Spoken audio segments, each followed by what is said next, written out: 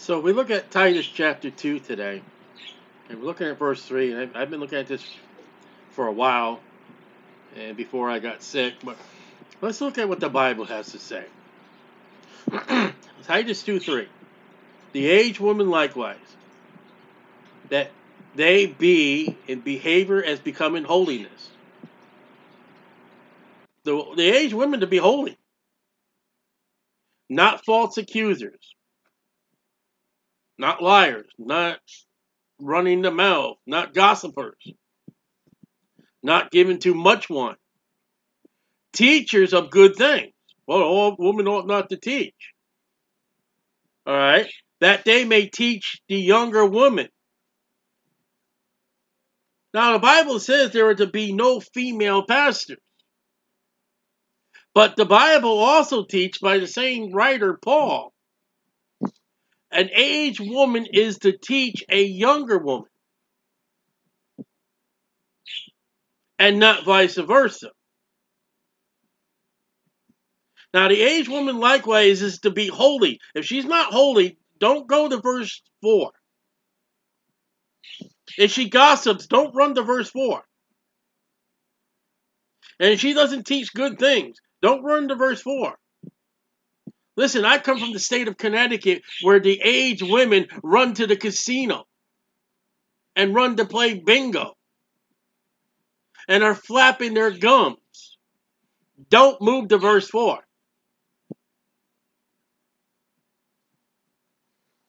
There are women in the Baptist churches, verse 3, there are aged, but they don't know the common sense. They don't know what the Bible says. Don't run to verse 4. That they may teach the younger women, plural, to be sober. Sober is to be serious, and also, hey, stay away from alcohol. To love their husbands.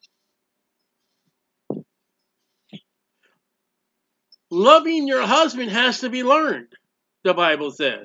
And it must be taught by an aged woman who's been married, who is holy, not a jabberjaw, as a teacher of good things. To love their children. Again, loving your children has to be taught.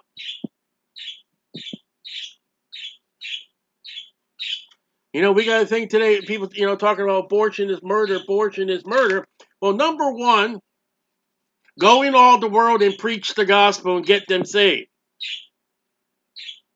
And number two, bring the young women, underage women who are holy, know how to keep their mouths shut, who know how to be teachers of good thing, and to love their husbands and love their children. An aged woman deal with younger women in the church would have hopefully enough holy sense of God. You know what, young lady? You ought not to get married. You're not proper to be married.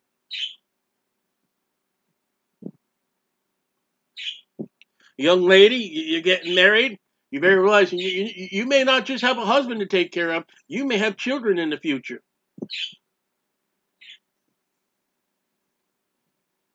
To be discreet, chaste, pure, virtuous. That virtuous woman in Proverbs chapter 31, she's not born virtuous. She doesn't wake up one day, okay, I'm going to be a virtuous woman. Especially in this church age, especially in American women and the English women. You got divorces rampant. You got women today who don't even know what the kitchen is for. Never mind to cook a meal. They don't know how to cook. There's a problem in the Baptist churches today where you got women coming out of the Baptist churches and they don't know how to cook. They don't know how to sew. They don't know how to love their husband. They don't know how to love their children. When we see in the Bible, here's how to do it. Now watch, let's read more. To be keepers at home, housekeepers. Oh, that's a bad, evil word. Not in the Bible. That virtuous woman. That virtuous woman had a career. Her career was her home. And in that home, she had other avenues of selling, of marketing, of growing. But she didn't have a male boss over her, but her husband. Keepers at home, housekeepers, good. Good. You have to be taught how to be good. And that begins with mom and dad, with dad, child rearing, correcting your little girl when she does wrong. That sure is not happening in the Baptist churches. Oh, we'll take our little darling girl to ballerina instead of church. I'll tell you another thing, it ought to be done. You come home from church service, and the preacher in the pulpit has taught the church wrong. Yes, it's proper for the father to be in the car and at the table at home to teach his family. Say, family, pastor said this. Let me show you what the Bible has to say about it. The pastor's not the final authority, my friend. Don't you dare elevate that pastor as he's the Word of God, the fourth member of the Trinity, that everything he says is proper and true. That's a Baptist Pope. You better believe in my house, I don't care who's listening to this, if my pastor of my church is taught wrong in the car and in the home, we open up the Bible and we show what the Bible has to say. Now, how's that? You have broken Baptist rule number 1. You have talked against you. Yeah, if he's wrong, I will talk and I will use the Bible. Does not the Bible say that the wife is to ask her husband at home when it comes to Scripture? Fathers, you're to teach your daughters from the womb the proper sense of the Bible and growing up in the Bible. Your daughters are to see you reading your Bible. Your daughters to see you praying. Your daughters to see you weep to God about things of issues. Your daughter to see you with Bible stories. And not vegetable stories, but Bible stories. Fathers, have your children ever seen you with an open reading Bible studying?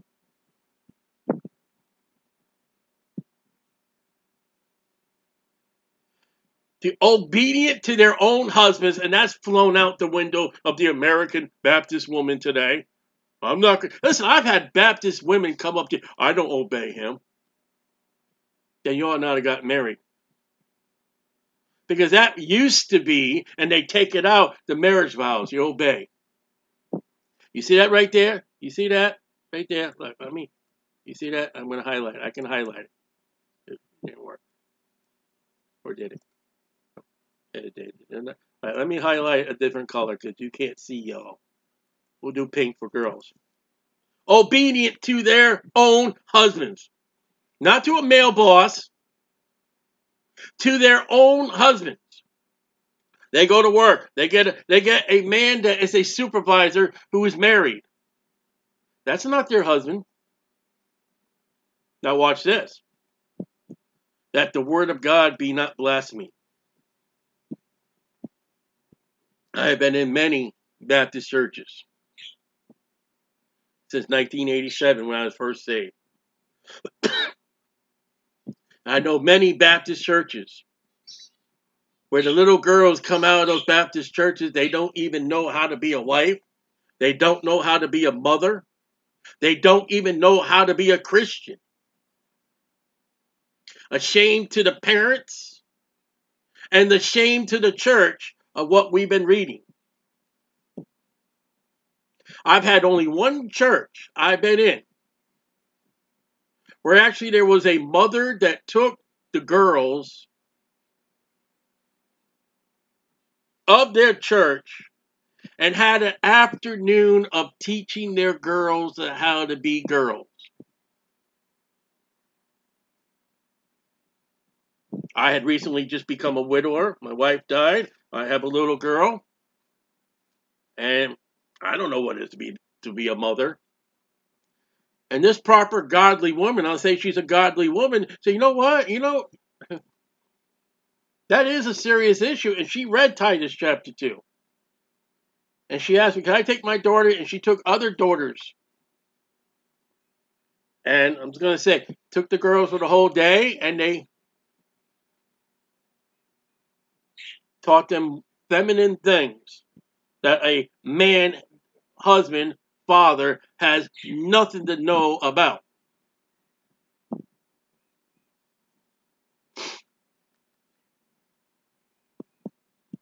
Oh, we have Baptist fellowships and we have Baptist this, we have Baptist that. But do you have Baptist young women coming out of your churches being Christian young ladies? If not, it is the failure of the parents.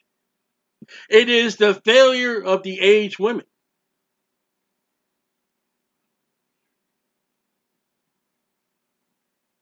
There it is. And I'm going to read it one more time. That the aged woman, and it will be a woman who's been married, been a mother, maybe widowed or not, that their behavior become as holiness. I know plenty of Baptist women whose behavior is not holiness. And some of them have even been a Sunday school teacher, to the shame of the pastor that has put them into that office. Not false accusers, rumorizers, liars. Even Jesus had people came up with false witness. Not given to much wine. They don't tip the bottle. Teacher of good things.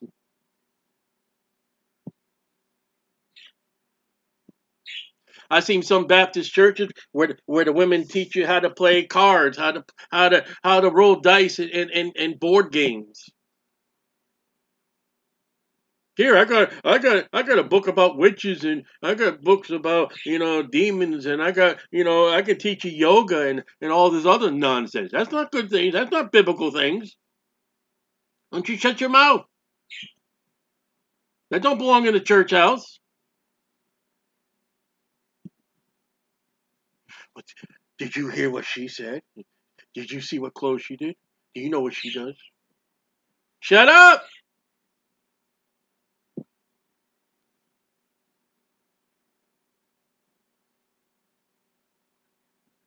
Yeah, a very rare chance have I ever heard a Baptist woman ever say. I'm sorry. I've been in many Baptist churches. I've been saved since 19. It has been a rare case for a woman to go. You know what I read in the Bible this week?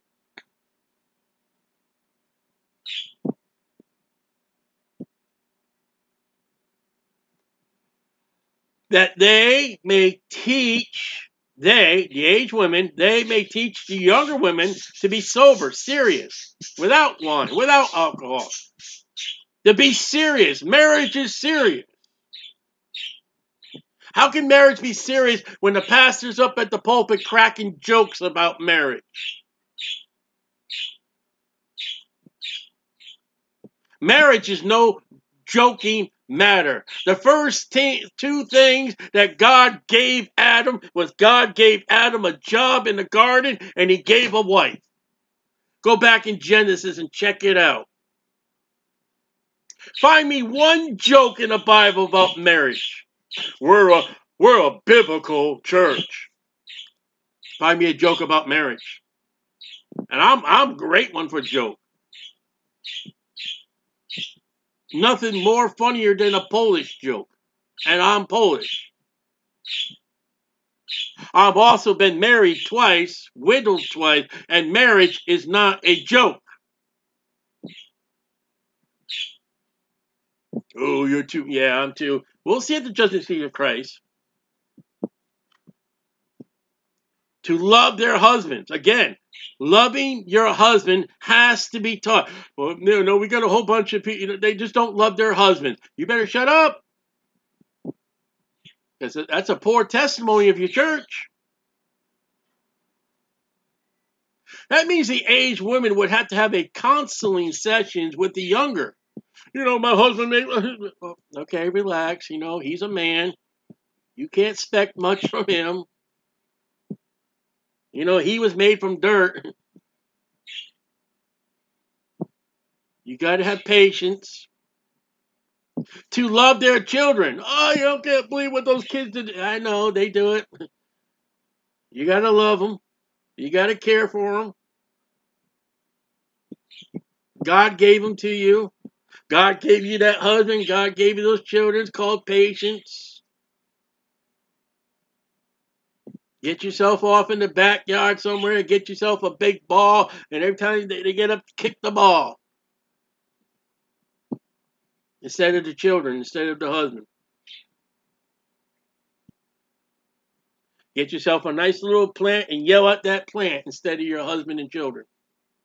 And you'll see how quick that plant will die.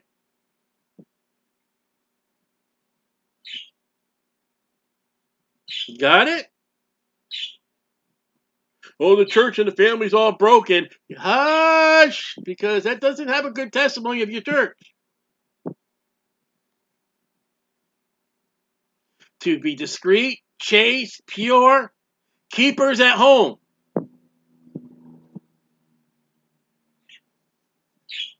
Don't mind the mess. Oh. We're going on a ladies' night. This ought to be read with Proverbs 31. Good. The Bible says that younger women are to be good. That means the aged women have to teach the women what good is. How can the aged women teach what good is if they're not become holy?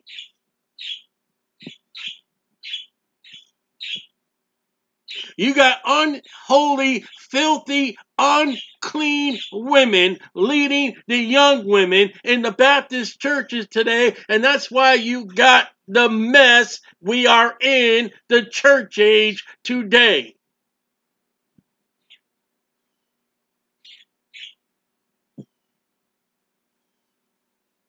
Obedient, and that's highlighted, see it? Obedient to their own husbands. And when we come to the close of this thing, that the word of God, see that right there? Let me, hold on. So you get the word of God, and we'll put that under, we'll give it a blue. The word of God, be not blasphemed.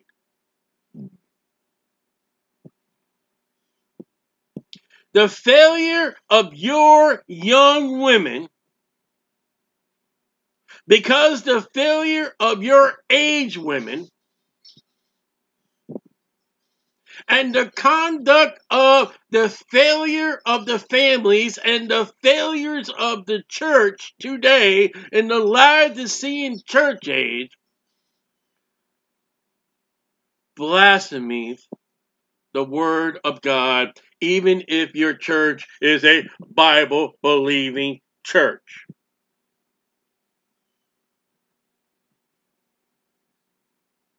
If your aged women and your young women are failures, you have blasphemed the word of God.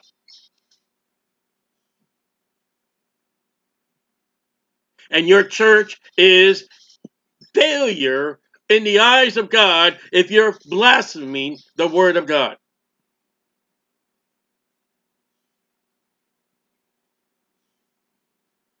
And with this, not only you need to read Proverbs chapter 31, but you need to read Revelation chapter 3, where it begins with, unto the church of the Laodiceans write, to the end of the verse.